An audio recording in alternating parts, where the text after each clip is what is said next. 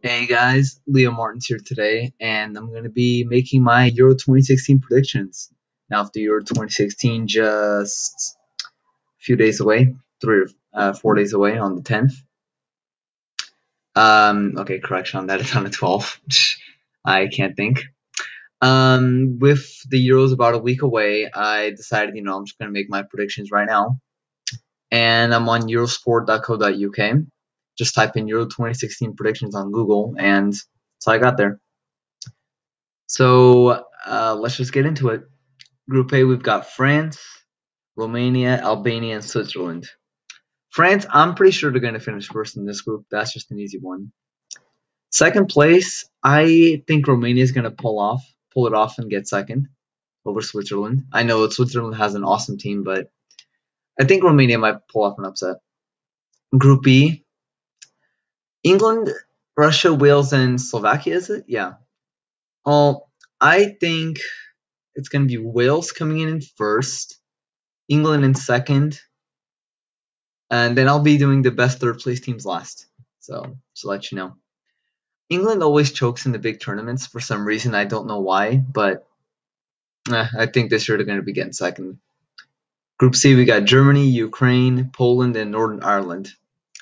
Here, I think it's going to be Germany coming in first, and Poland second. Group D, Spain, Czech Republic, Turkey, and Croatia. I think first is actually going to be Croatia.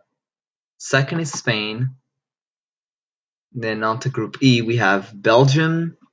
Oh, let me actually do my reasoning for Group D. Croatia, if you look at their team, it is really stacked right now. Modric and Rakitic in the midfield. Subasic, a good goalkeeper for Monaco. Mandzukic, striker for Juventus, very talented.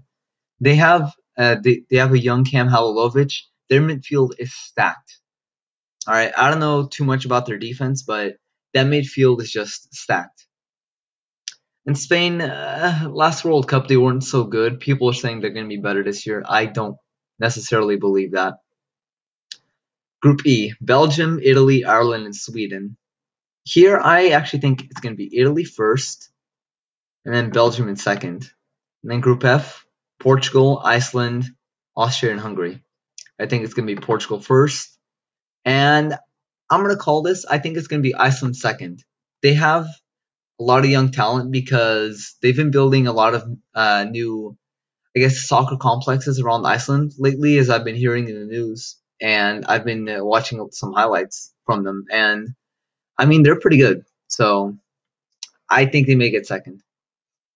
And now the four best third place teams, basically the ones who end up with the most points in their group. I think one's going to be Ukraine. The other one's going to be Turkey. Then the other one's going to be Austria, and lastly, I say Switzerland. So now the knockout rounds. We've got Romania versus Poland. I think here Poland's going to pull it off. Lewandowski, one of the greatest strikers right now. Then here we got Croatia and Austria. Croatia. Alba isn't all the team needs. Then Wales and Turkey. Tell you what, I think Wales is going to take this one. Then we got Portugal and Belgium. Now, I think honestly, Portugal can pull this off. Belgium's also got a great team as well with Lukaku and Hazard, even though he's been out of form.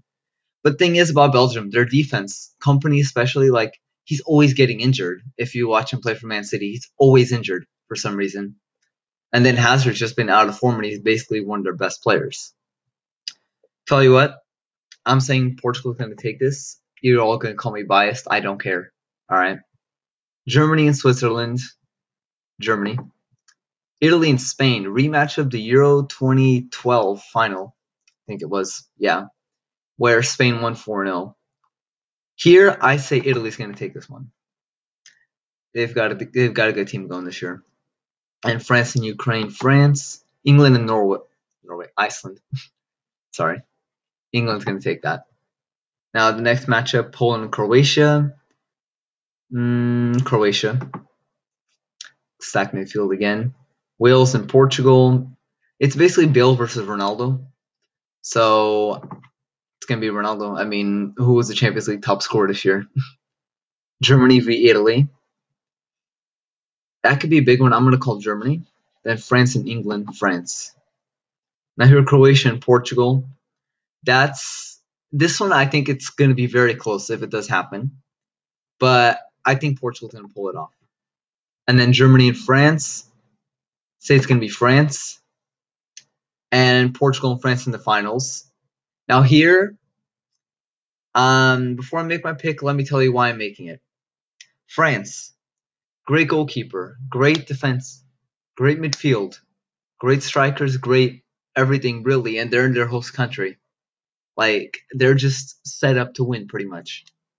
With Pogba, Varane, well, Benzema's not playing, but if he was even, they've got so many great players. I'm surprised they didn't even pick Ben Arfa for the team, and he's such a great player.